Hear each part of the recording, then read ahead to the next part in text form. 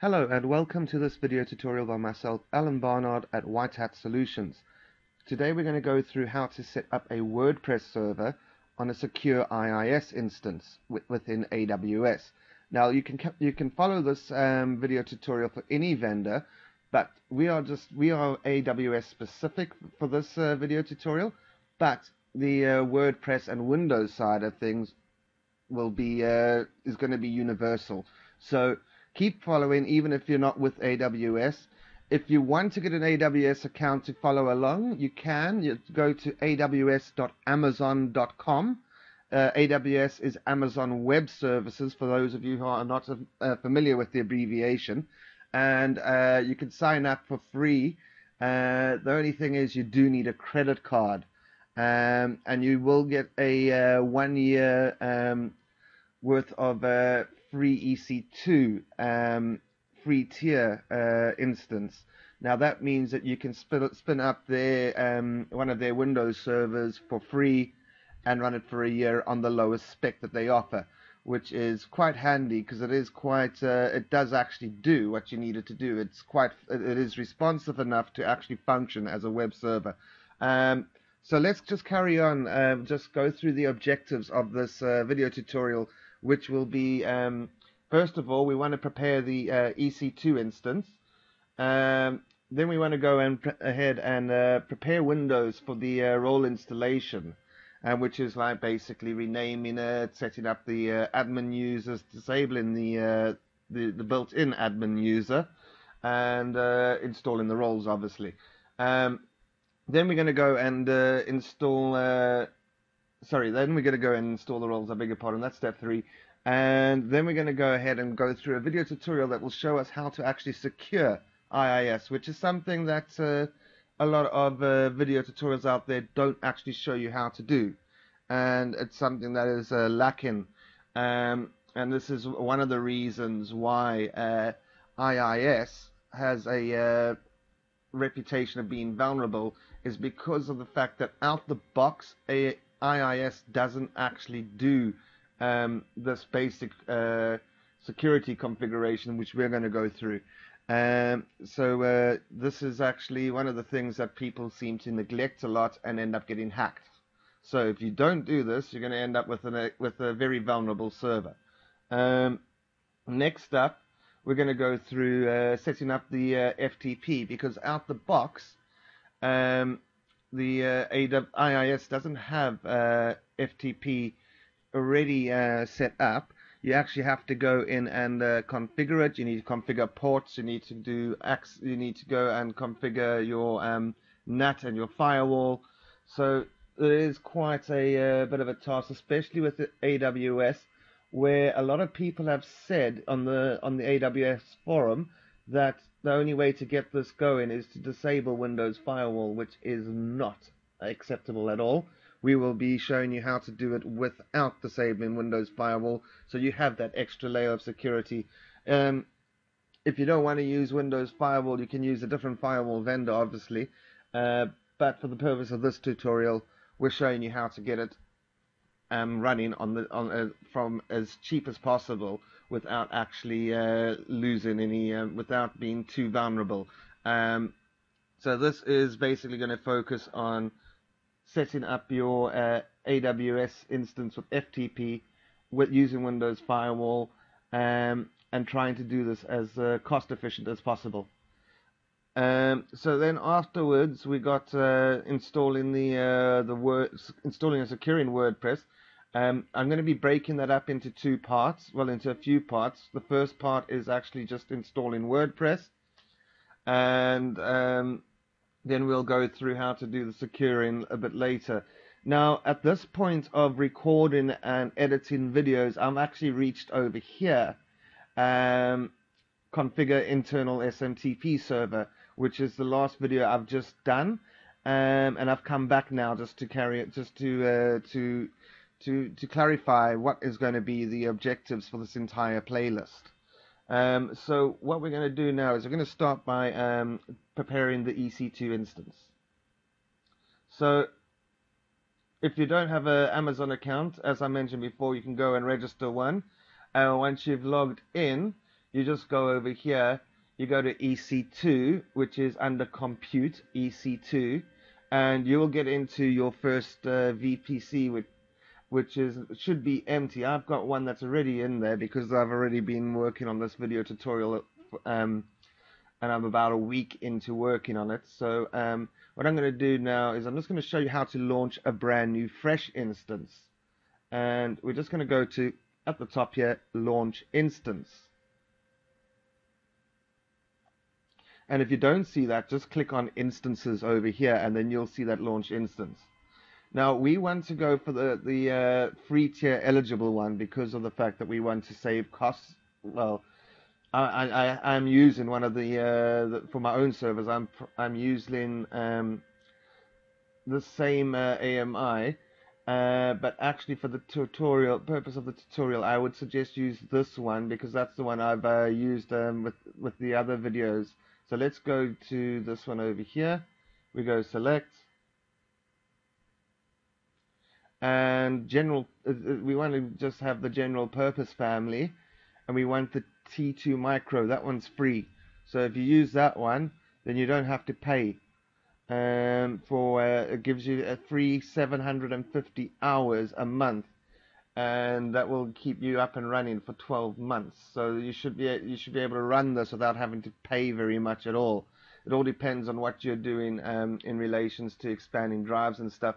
For the purpose of a WordPress server, we might have to expand that a little, one of the drive a bit bigger than the 30 gigabytes that is provisioned under the free tier, which means that you may have to pay $1 or a few dollars a month just for that extra little 20 gigabytes or whatever you have decided to use for your operating system's partition.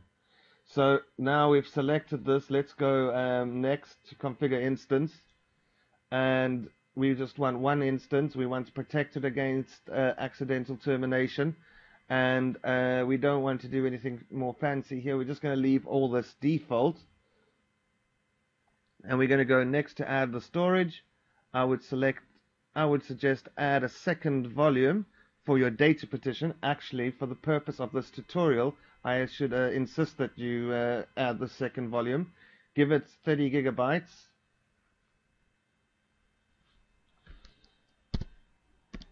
And this is going to be your data partition over here. This one, the root, is going to be your system partition. I would suggest making this 50 gigabytes. Now that actually does break the free tier eligible agreements, so that you will have to pay a little bit, maybe a couple of dollars a month, just for that extra 20 gigabytes. But we can carry on now. I would suggest giving it a tag,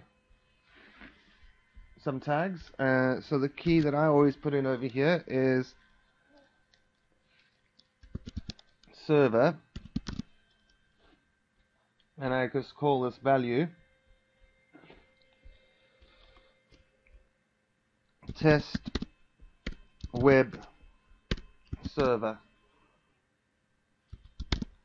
Now, when I'm dealing with an environment that I'm not that there's a lot of passing of strings and stuff like that, I never like to put spaces in anything. That's why I always put out in these dashes, because not all scripting languages and stuff out there is going to be able to read that space if you put a space in there, and that will basically break whatever comes after the space, which you don't want. So make sure if you're going to be using something that needs a space whenever you're working with servers or anything, just put a hyphen instead of a space.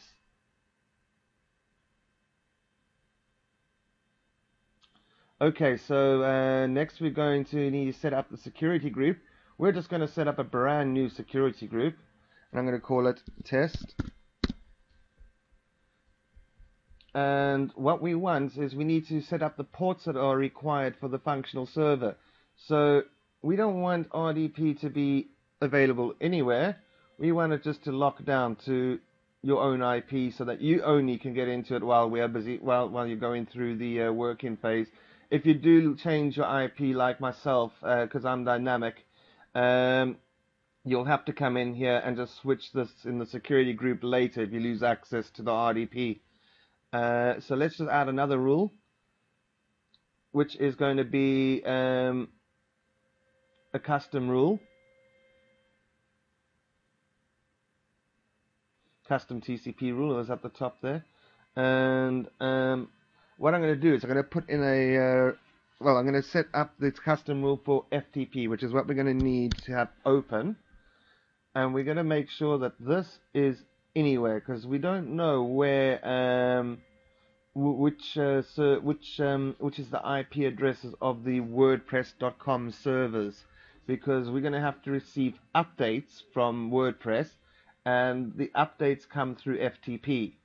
So if we don't have FTP enabled, you're not going to be able to receive you won't be able to update to the latest version of WordPress when it comes to the time that you need to update.